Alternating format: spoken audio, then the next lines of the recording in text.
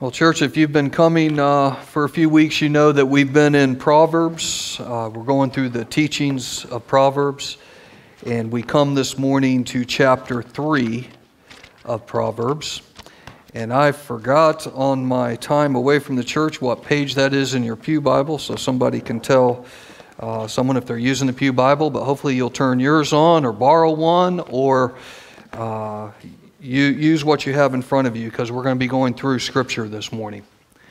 We've been learning some great things, not only of the path in which to live, but wise sayings from the Lord.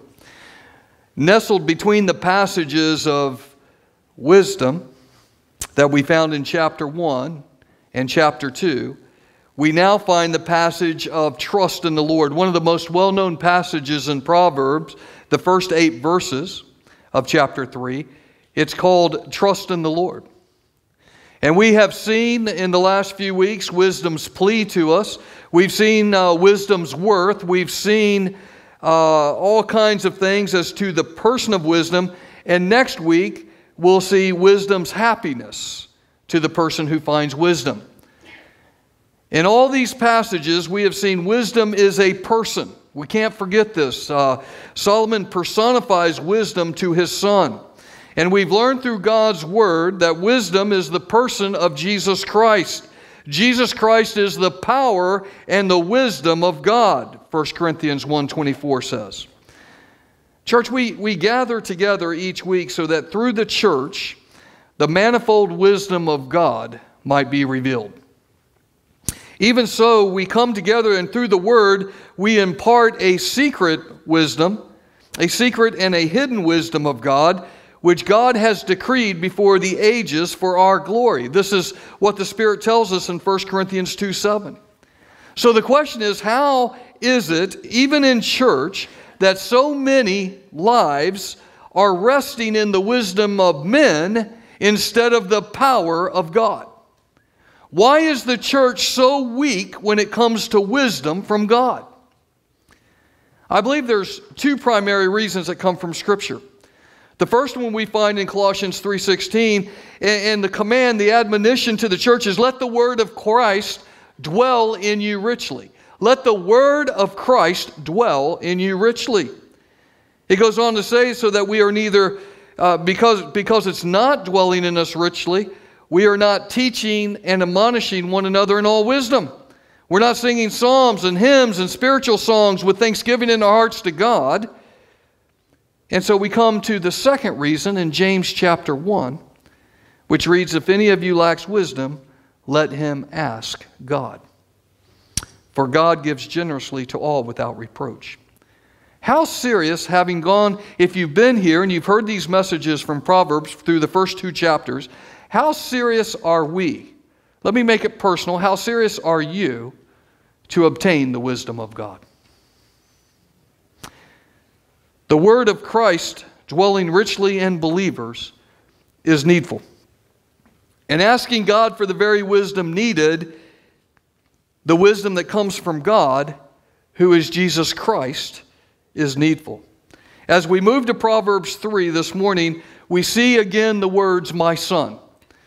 Let me read the first 8 verses, and then I'll be going through them. I don't want you to close your Bibles after we get done reading the Scripture. I want you to keep them open so you'll see some things. But he says, my son, don't forget my teaching, but let your heart keep my commands. For they will bring you many days, a full life and well-being. Never let loyalty and faithfulness leave you. Tie them around your neck. Write them on the tablet of your heart. Then you will find favor and high regard with God and people. Trust in the Lord with all your heart. And do not rely on your own understanding. In all your ways know Him, and He will make your paths straight. Don't be wise in your own eyes. Fear the Lord and turn away from evil. This will be healing for your body and strengthening for your bones. We see the words, my son. Solomon continues to teach his son. Solomon continues his training, and we in this sanctuary as parents, as children and followers of Christ, we can do nothing less than listen and apply this teaching. If we ever take our hearts away from the learning and applying of God's Word, listen, church, we take our very existence away from God's presence and protection and blessings. God, according to the Word of God, the truth, God is always near us. The question is, are we always near God? I believe we can answer this question, are we near God, through the instruction of Proverbs chapter 3 in these first 8 verses. Solomon says, my son, it's like God speaking to us when we come to our quiet place in devotion. We open up His Word and we pray to Him through what we have learned in the Word. And God says at that moment, my child.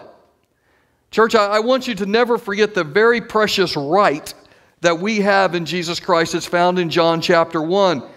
It says that to all who receive Him, that's taking in Christ through faith, all who receive Him, He gave them the right to be children of God, to those who believe in His name, to those born of God. When he says born of God, He means those who are born from above by placing their faith in Jesus Christ. Faith in His Word. What God has said is true. Faith in the cross, that He has forgiven you for your sins. And faith in His resurrection. Because Christ is risen, we too shall rise. We have new life in Christ Jesus. Receiving Him in faith, we now receive the right to become children of God. So we open His Word, and our Father says to us as we read, my child, my son, my daughter, listen. Just as Solomon was instructing his child, God speaks to us through His written Word. I want you, if you take notes, to write 3 things down from our teaching in this text. I want you to remember that these first 8 verses talk about a remembering, it talks about a steadfastness, and it talks about a trusting. You can't take one without the other. They all build on each other. We need a remembering, we need a steadfastness, and we need a trusting. Solomon was teaching his son to remember and not forget, to have a steadfast love and faithfulness, and to trust in the Lord. Remember what has been taught so far. The fear of the Lord is the beginning of wisdom. Remember that fear is not a phobos, a fear of fright, but it's a fear of respect. Because God said it, I will listen. Because God said it, I will do. That's called fear of the Lord. We obviously have no fear if we see something in the Word of God that is unholy to Him and we participate in it. We give more fear, we give more respect to the sin than to the holiness of God. And so to acquire wisdom, we need a strong fear, respect of the Lord. There's but one right path that we have been learning. And wisdom calls out in public places to get our attention. So knowing these things, Solomon speaks first to a strong remembrance. He says, my son, do not forget my teaching, but let your heart keep my commandments. Now, 2 weeks ago, we saw that when Solomon refers to his teaching and to his commandments, he's referring back to Deuteronomy chapter 6. And starting in verse 6, he says, these words that I command you. This is God speaking.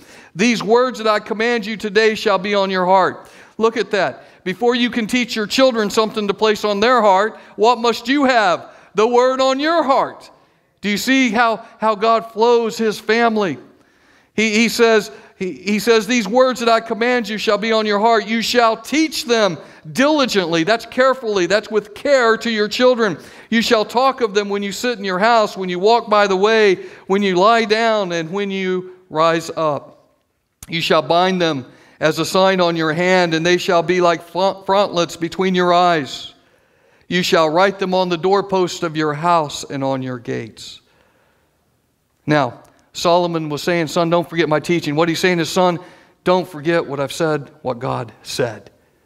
Have we parents reminded our children not to forget what God has said?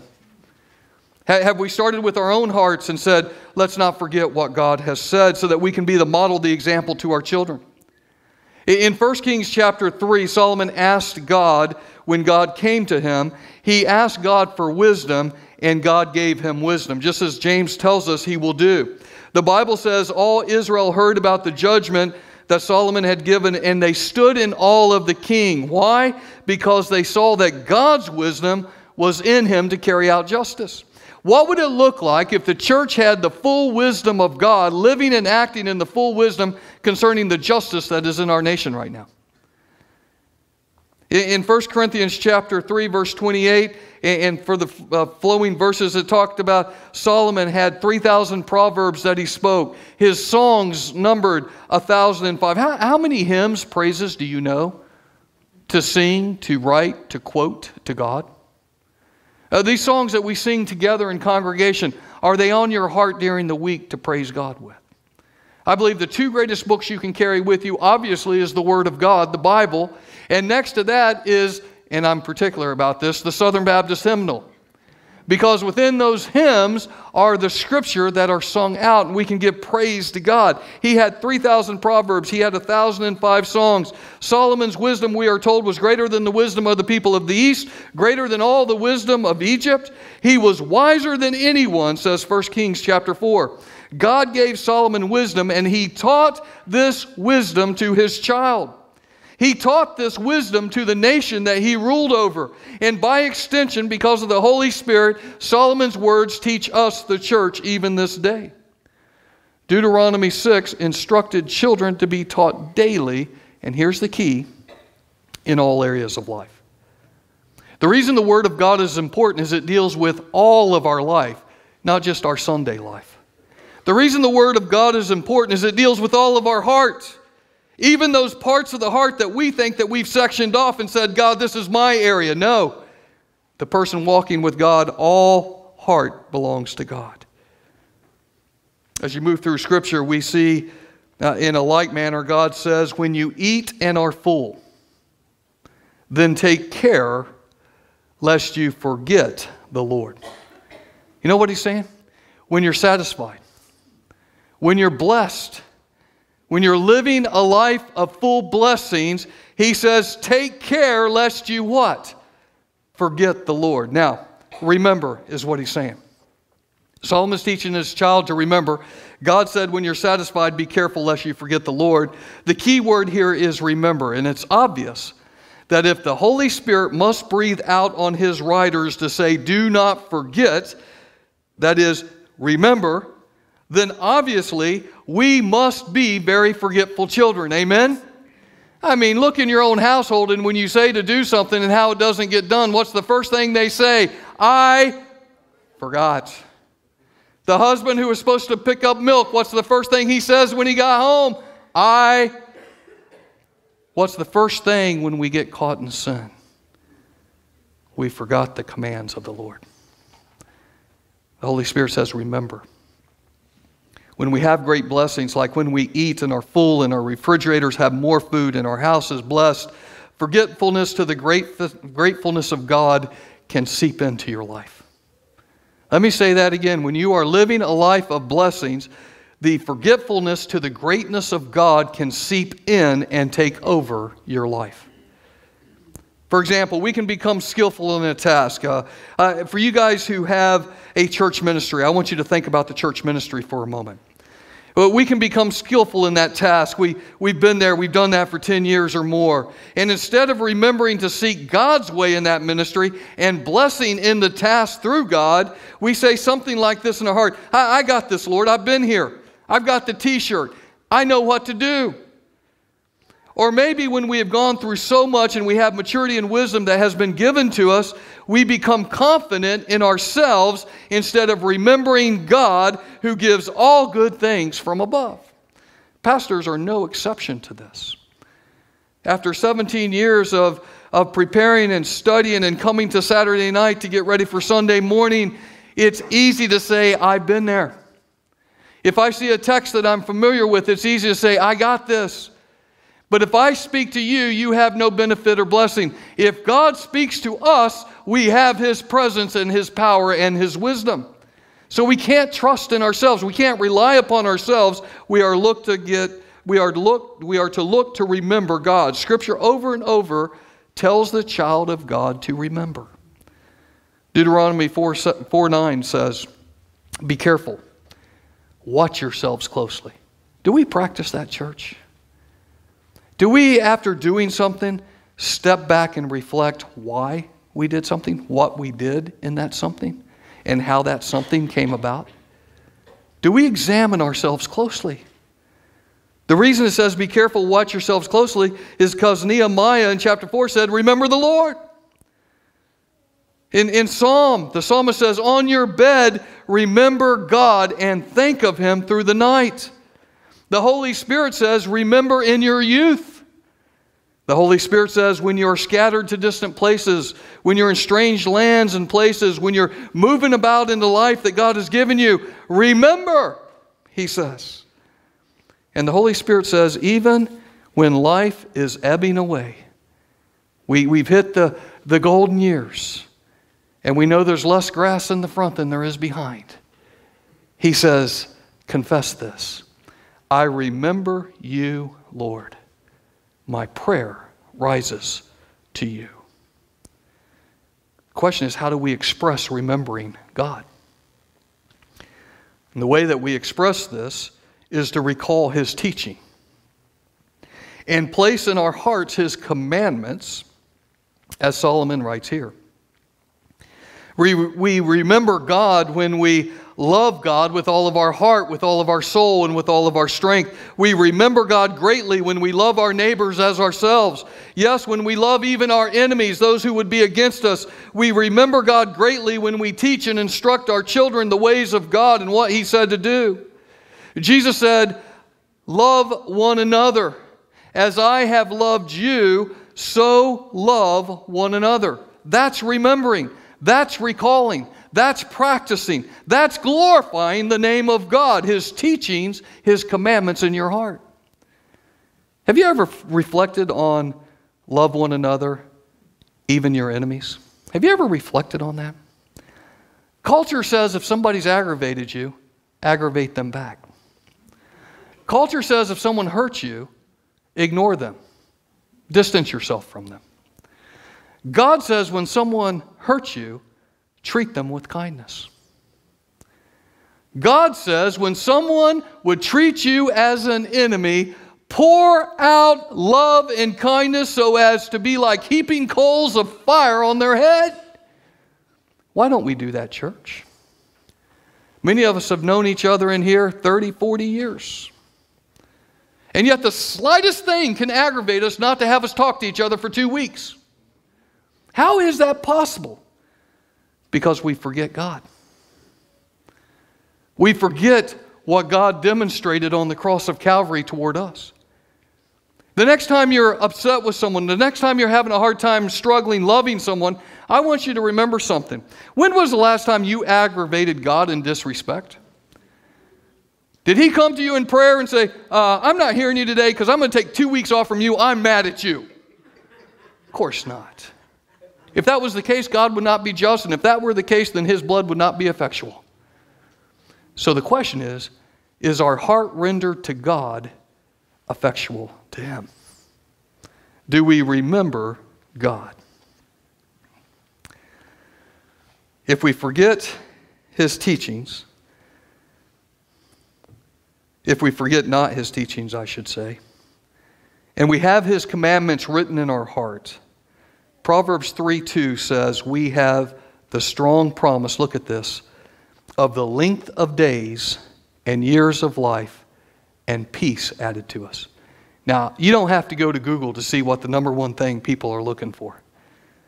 But it's length of days and it's peace. This nation is consumed with trying to add years to our life. And right here, if we just remember God, we have long life and peace. The question is, how can I have many long and prosperous years of life bathed in peace? The answer is, remember His teaching and let your heart keep His commandments. The Bible says the nation that forgets God returns to the grave. Did you know that, church? That's not a pretty picture, is it? We don't want to return to the grave. What do we want to do? rise up in victory. Rise up in new life. Yet the Holy Spirit says, the nations that forget God return to their graves, Psalm 9:17. Isaiah teaches that forgetting God leads to constant terror in our lives. Anybody deal with anxiety, excessive worry that brings you so low you can't get up in the morning? Do you have these things that bear down on you? It could be other than a test, it could be your trial not to forget God. Jeremiah, the weeping prophet, reminds us that forgetting God leads to bitter tears and even weeping. People of all nations, gender, cultures, ethnicity, we all seek long life. Nobody ever grows up thinking, I want to die young. We search for long life. People want peace, and right here in God's Word is the promise for both. Our national budget from Congress spends some $600 billion a year to keep peace or to have peace in this nation. Did you know that? Our government spends, not individual families, our government spends your taxpaying dollars, $67 billion a year on health care to pursue a care for longer life of the citizens. Households, that's you and me, spend billions on care products. I got tired of writing the numbers. I just stopped and said billions. Well, we spend on care products to make ourselves look younger. Hair color, makeup, all that stuff. Make us look younger. We're striving for long life. We want peace in our life. We spend billions on counseling for reconciliation, for addictions that have caused us harm, for pain that we can't escape from. We pay billions of dollars for this, and yet the vast majority of people take zero time or effort to remember God. And that holds the promise of the length of years in peace. The next time you are down and out, lift your head up and remember God. He will bring you through. How much blessing can God give us this day if from this point forward we pursue God with a white-hot passion? How could your life radically change this moment, this very moment, if we stopped pursuing the stuff of the world and we pursued God with all of our heart? Second thing Solomon speaks is to a persevering steadfastness to his son. A persevering, that is an unquitting steadfastness in life. Verse 3 says, let not steadfast love and faithfulness forsake you. That's the ESV version of what I read from the Christian Standard Bible. Let not steadfast love and faithfulness forsake you. Love and faithfulness. Both of these run vertically and horizontally. Vertically to God. Let not your steadfast love and faithfulness to God forsake you. Why? Because God loved me, I can love you. Because God showed His love to me, I can show love to others. I got to get my vertical right before I can go horizontal. And we're all the time trying to take care of horizontal relationships between one another. And the whole problem with our horizontal relationships is our vertical relationship stinks with God. It stinks because of sin that we won't repent from. It stinks because of sin that we cherish in our heart. And it causes us anger. It causes us brokenness with one another. Solomon says to his son, let not steadfast love and faithfulness forsake you. The horizontal is your one another, people in this church, your neighbors, even those who would treat you as enemies. Love God, love one another. You can't start here loving one another until you get God right in your life. Jesus said, if anyone loves me, he will keep my word. Did you catch that? If anyone loves me, he will keep my word. Now hold on to your hat because you're going to see something in a moment. But basically what that's saying, if anyone loves Jesus, this is His word. I must keep it. All of it. You know, things like the creation. Things like men roles, women roles in life. Things like what sin is that I must reject. I must keep this if I love God. That's heavy. Because over 60% of the church is rejecting parts of the Bible and claiming to be Christian. Jesus said, if anyone loves me, he will keep my word. My Father will love him, and we will come to him and make our home with him. Love is a keeping of God's word. Obeying what God has said. Brother Bill and I heard in the conference this week, one of our seminary presidents retired this year. And they brought him up on the stage, and I don't know how old he is, but he looked a lot older than me. And he was retiring, and they said, what can you tell young pastors? What word of wisdom can you give young pastors? You know what he said? One word: obey. Obey. And yes, that's the one thing we fight against every day in our life. Amen? Oh, come on, say amen. I know you do. I'm just like you. Obeying what God has said. Love is an action, not a feeling. God first loved us in that he sent his Son to pay the penalty for our sins. And in Christ we have life. Faithfulness is to God's word, and then blessings flow. God's word is Jesus Christ, who is the wisdom and the power of God. Unfaithfulness to God's word leads to brokenness, leads to sorrow, and leads to judgment. Faithfulness leads to blessings in this life and life eternal. Solomon says to his child, let not steadfast love and faithfulness forsake you. I actually want you to turn to 1 John with me. That's at the end of the Bible, just before Jude and Revelation. It's short, so you might go flying by there if you're not careful, but it's 1 John. And I want you to turn to chapter 2. Now, I'm going to start with verse 2 while you're turning there, because I want to show you something, a very shocking statement that the Holy Spirit gives us this morning. In verse 2, he says, he himself, the he is Jesus Christ, the righteous one. You can catch that in verse 1. The context is Jesus Christ. He says, Jesus Christ himself is the atoning sacrifice. I want to stop there. The better translations have that old-fashioned word that we don't hear anymore, propitiation. Propitiation means an action, did you catch that? Not a feeling. An action meant to regain someone's favor or make up for something that was done wrong. Propitiation is a sacrifice, but it comes from the Latin verb propitiare, and it means to appease. Here's what the world doesn't understand. Forget the world for a moment. Here's what the church doesn't understand. Sin offends God. And when you offend God, you receive the wrath of God unless you have the blood of Jesus Christ. Because the blood of Jesus Christ appeased, made better, made God feel right toward your sin. Can you imagine the judgment of the millions and billions in this world without the blood of Jesus Christ? The wrath of God still remains on them. But right now in this sanctuary, if you're without Jesus Christ and you're suffering the wrath of God, you can come to Jesus in his love demonstrated on the cross of Calvary, and he'll wipe the slate clean. Past, present, and future. That's propitiation. Jesus Christ did that for us on the cross. So in that context, look what he says. He's the atoning sacrifice for our sins, verse 2. And not only for ours, but also for the what? The whole world. All those people who are evil and wicked and get under your skin, Jesus died for them too. And so I can love them because Jesus loves them. Now look at verse 3. This is how we know. Stop there. I always like to call this passage, this is how we know that we know that we know that we know. This is how we know. In other words, this is proof positive of where you belong right now with God.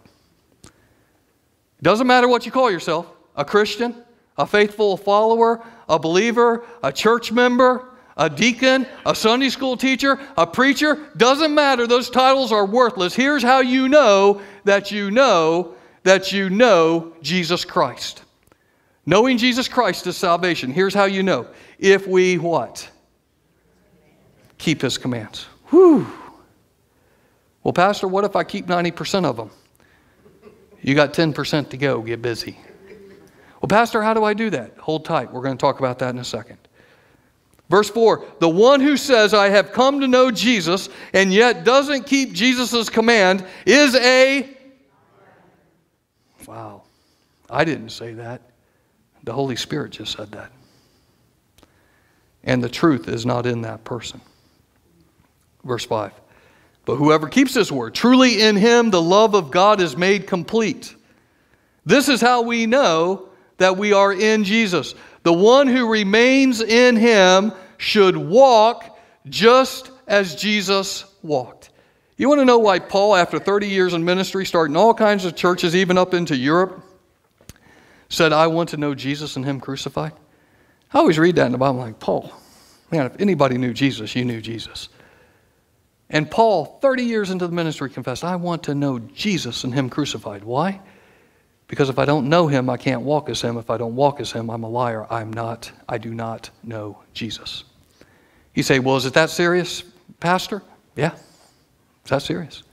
Well, is there any wiggle room here? No, the Holy Spirit gave you no wiggle room. You either are or you are not.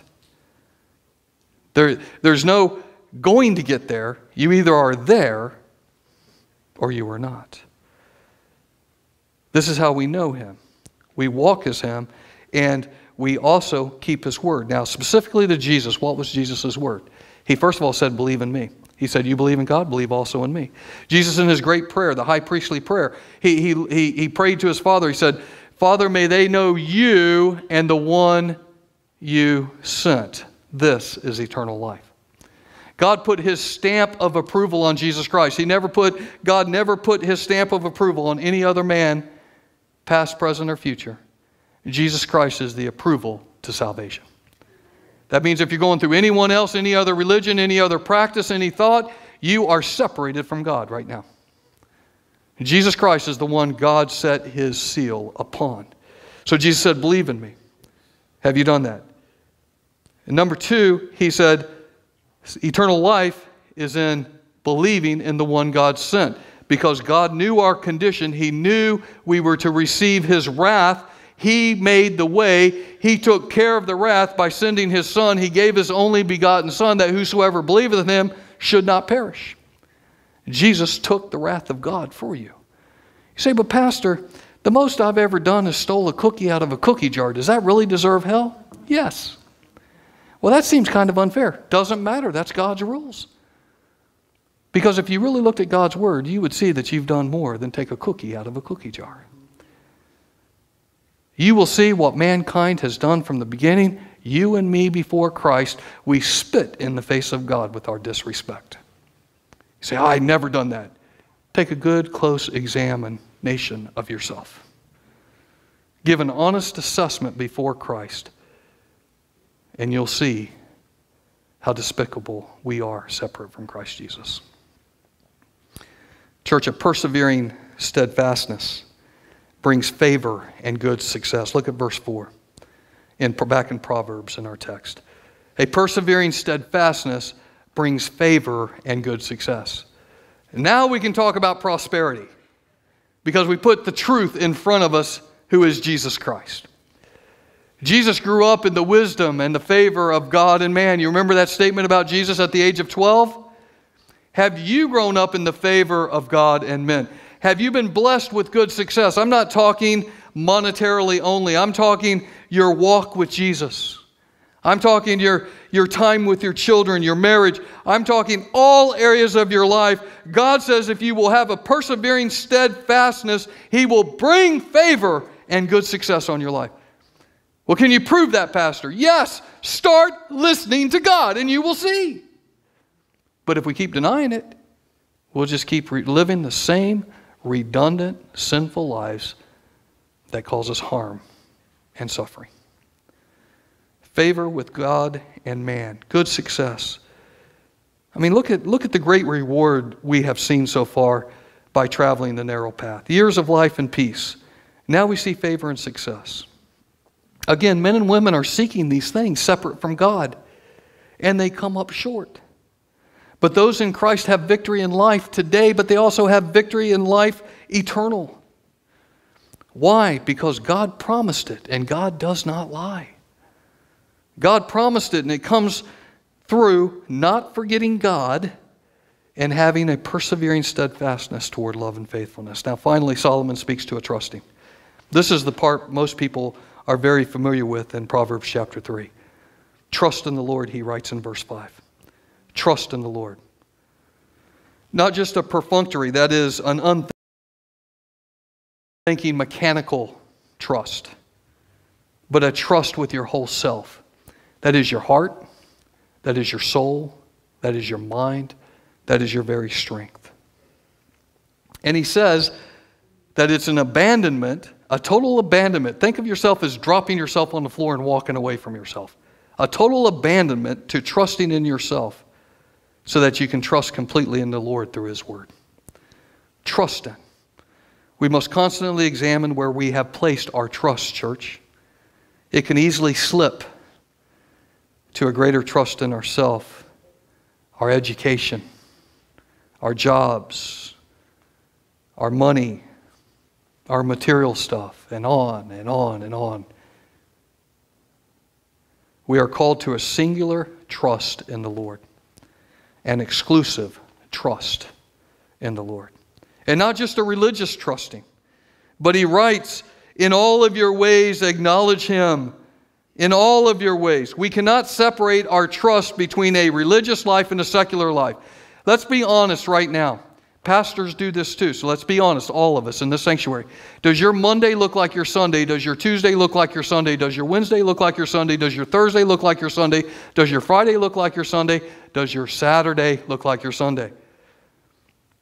Does your life look consistently in the Lord?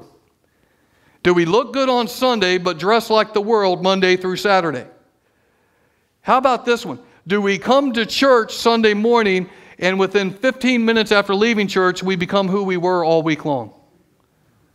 Or do we go out these doors refreshed, edified, built up in the Lord to serve Him with all of our heart and strength, soul and mind?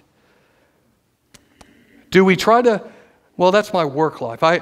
I can't behave like that in work. I got to be like this, and working at church I got to be like this, and oh, in front of my wife I better be like this, and in front of my children I got to act like this. God wants you to stop that nonsense that's full of sin. And He wants you to surrender yourself before Him right now and give Him all of yourself to God. He says, is it that serious, Pastor? Do you consider eternal life serious? Do you consider knowing Jesus, who is your Savior, serious? The Word of God doesn't trifle. The Word of God is power, and it's for the salvation of our soul. He says, trust in the Lord. Abandon yourself. Trust in the Lord. Don't separate your life out in different areas, but in all your ways acknowledge Him. In Christ we have been made new, and so that our whole self belongs to the Lord, and this by faith alone. The Bible also says the righteous. The righteous means those who are justified, those who are made right with God. How are we made right? Through the blood of Jesus Christ on the cross. He says those who are made right, those who are righteous, those who have the blood of Jesus, the righteous live by faith. Faith is synonymous with trust. The teaching goes further. In this trust in the Lord, we are to not be wise in our own eyes. Culture needs to hear this. The church culture, that is. Not to be wise in our own eyes, but instead what? Fear the Lord. There it is again. The fear of the Lord is the beginning of wisdom. And as we fear the Lord, we turn away from evil. We either fear God more not to do the evil, or we fear the evil more than God to do the evil. And every day we make these decisions. He says, fear the Lord. We won't embrace what is unholy to God if we fear the Lord. We will reject it. We will flee it. We will repent of it even when we are deceived. And so if I slip and fall today, if I fear the Lord, I'll immediately repent, change, ask for forgiveness, and move on in the Lord. Remember God's teachings and commandments. This takes trust in the Lord because we fear the Lord. And God blesses the faithful by being a healing to their flesh. Look at verse 8. What's the reward? What's the blessing if we fear the Lord, if we trust in the Lord with all of our heart? Healing to our flesh and even refreshment to your bones, saith the Lord. My favorite verse in Psalm is, return the joy of your salvation to me, Lord. Return the joy of your salvation. It's a healing to my body. So remember God's teachings. Be steadfast in love and faithfulness and trust in the Lord. If you do this, great is your reward in Christ. Long years of life and peace, good success and favor with God and men, a healing and a refreshment will come to you as a dear friend would come to you even in the greatest trial you would face. Yet if we forget God, we return to the grave. Psalms 9:17. If we do not remain steadfast, we fall away. We can become apostate. We can reject what we once believed. We can renounce our faith if we do not remember God. If we don't trust the Lord, we become like waves tossed on the ocean, as Minister Gaines read to us from James. Our houses will be like houses built on sand, so that when the storms of life come, we will perish. But if we trust in the Lord, even in those storms, we will receive victory today and for life eternal. Wisdom's path is trust in the Lord. We've heard wisdom's plea. We've seen wisdom's worth. Next week, we're going to see wisdom's happiness. You can hear all that, but unless you trust in the Lord with all of your heart, remember God, steadfast in your love and faithfulness, you'll never acquire wisdom. Trust in the Lord. Trust is shown in obedience. I'm going to close by reading to you one of my favorite hymns. I'll spare you the singing it to you. But I want you to know that when you read the Bible, a good practice is to find a hymn that strengthens the Word of God that you just read, so that you can repeat it to the Lord. This is one of those hymns that I have used probably since I was 11 or 12 years old. You'll notice Trust and Obey. It's page 447 in your hymnal. I'm not going to read all the verses, but I'm going to read the 1, 3, and 4 because those are the ones that apply to this morning's instruction.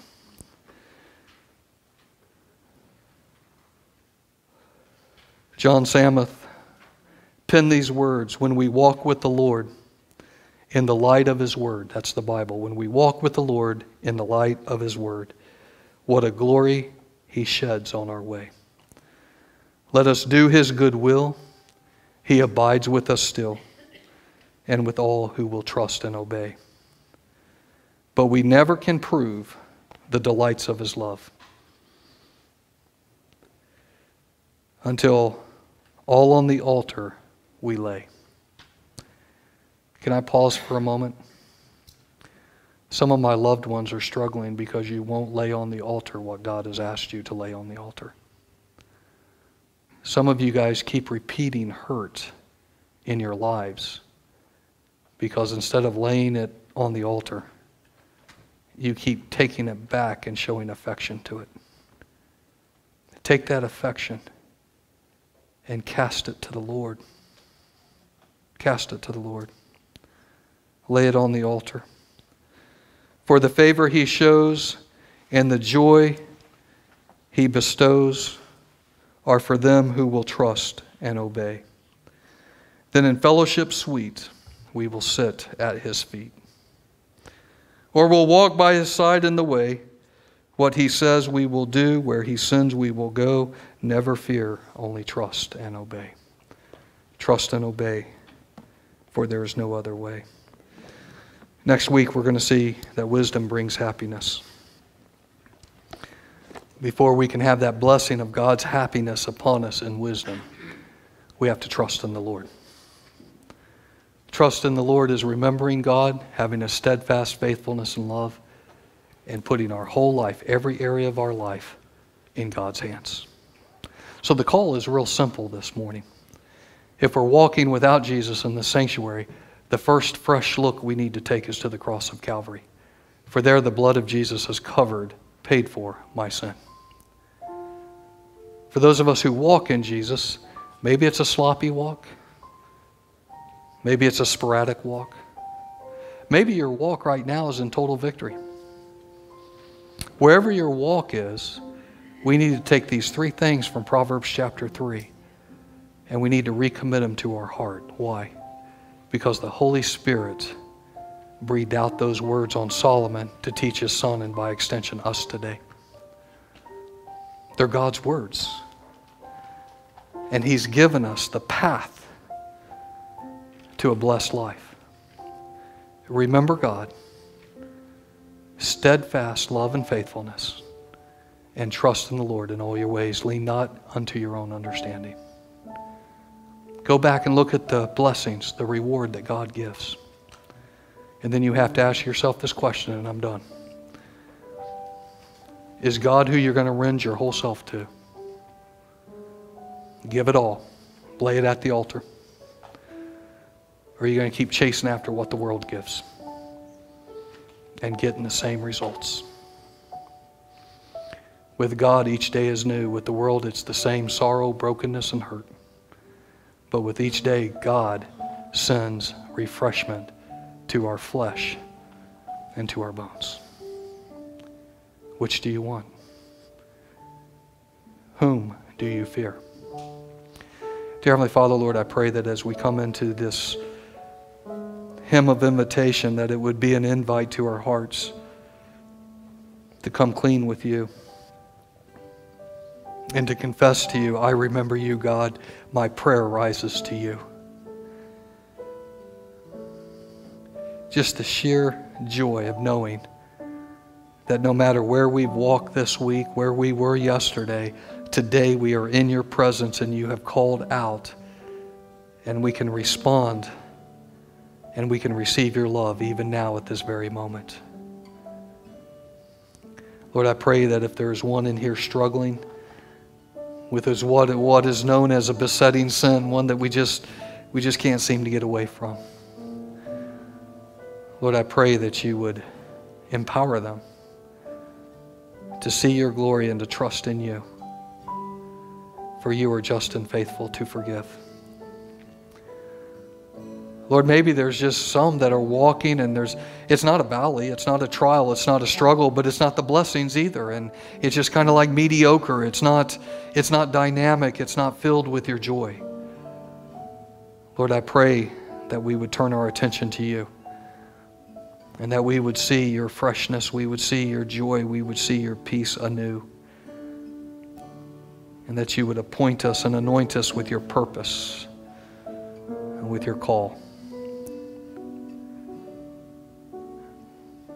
I pray, Lord, that you would take us from these doors out into the community, filled with your love, and that each day we would seek your presence the more, and that we would not forget you, but remain in a steadfast love and faithfulness toward you, and that in all of our ways, in every area of our life, we will trust in you, our mighty God. Thank you for this time in your word, and I ask blessings now in the invitation. In Christ Jesus' name, amen. Would you stand?